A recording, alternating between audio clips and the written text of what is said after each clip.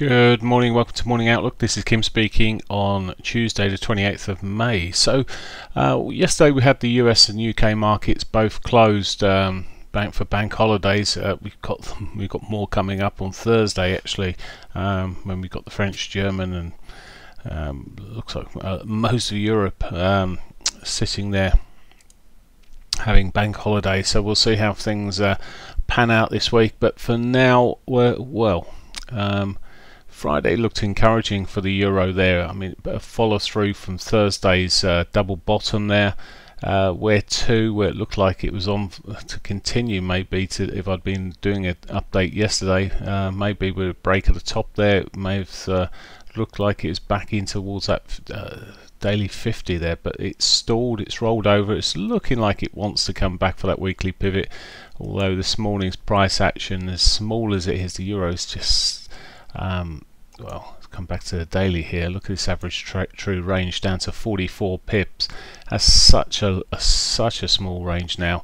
I'm not too sure whether it's even worth looking at the moment in real terms, although it does occasionally give some half decent points, but generally news driven. So I'm looking at a 60-minute chart. It could give some points out today, I guess. If it's signs here, it's just come down to the RSI. It does look like it's diverged here a little bit. Maybe, I mean, it's got untouched daily pivot above, and on days like this when it's so pinched, I mean, look at yesterday, it just literally fell off to sleep with the US UK markets closed. Try as it may, Europe didn't really get too much happening there, but I wouldn't be surprised if it's another slowish one, but it could push on through its daily pivot there and maybe make it for the R1 Friday's high. Friday's highs, yesterday's highs even higher than Friday, so there's a possibility it could push up that way and still run in towards that daily 50, but it doesn't look the best, and we'll see. The pound, well, we've seen a lot of volatility on this, particularly on Friday, with a sort of whipsaw sort of price action going on. Well, even this, I mean, it pushed up strong in the end on Friday. Yesterday saw a selling off day, which is probably not surprised the market closed. Quick sell the pound, the Brits are not around. It's consolidated, you see from where it is on the 4-hourly here, and questionable whether it'll pitch back from where it is now. It's very difficult to say when we've had such a quiet old day. It's a quiet previous day. Yes, it sold off initially on the European results, no doubt, coming through there. The follow-up from the European results as the Brexit Party took the majority there. Well, to me it still looks weak. There's a lot of doubt that's likely to happen.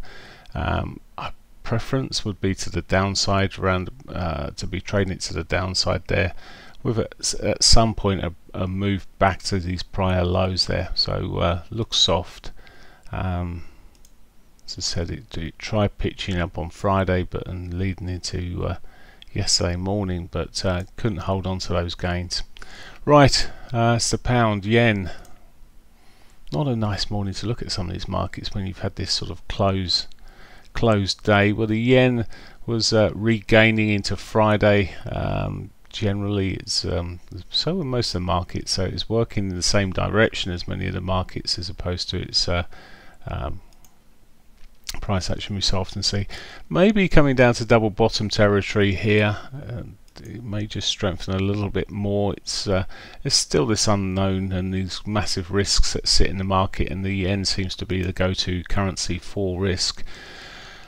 Choppy as anything yesterday. I won't be too surprised if we see much the same today. It's certainly not for me today. In fact, I'm looking at a lot of these currencies. They may not even come too much on the radar, but the Aussie yesterday slipped back a little bit again. It's just come back to here.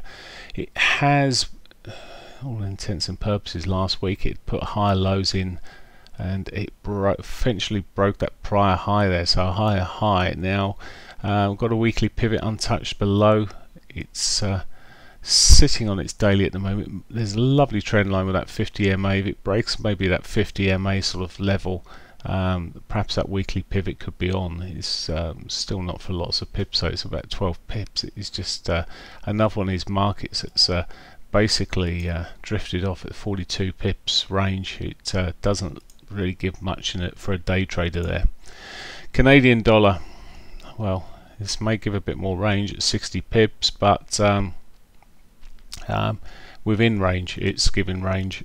It's we're sitting from here. If anything, well, break of that 200, it becomes a target for the target becomes down there towards that 33.80 area again. A push to the upside, well, we may get a push back up towards that sort of 34.88 area, maybe somewhere in that region. So it's just a case of waiting to see which way it goes there. But again, it's never one of my favourites to trade, and today doesn't seem to be any change on that. Okay, the S&Ps, well, the futures, let's have a look. So futures yesterday did best part of nothing, which is not a surprise here. And the dailies there, inside bar. Let's have a look, coming down the time frames. Well, actually, so just consolidating, and well, I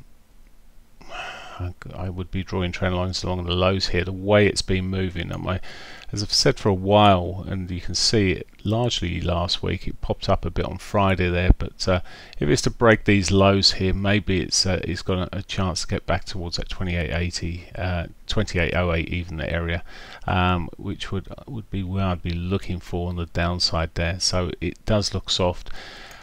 Wouldn't have said this for a long time, but I'll doing my analysis later on for the big picture for the rest of the week, and you can see there in terms of what's happened with the futures contracts for the big money. But up until this week, it's certainly been sliding away a little bit out of this, which may just be a signal that we've got more downside to come. So that's where it is today. In news, we've got best part of nothing really. In fact, nothing. Nothing tradable. We've got at, what time is that? 3 p.m. we've got the CB Consumer Centre Confidence, and that is it. So I wish you all a great day. Hopefully something will pick up from this and give us some moves.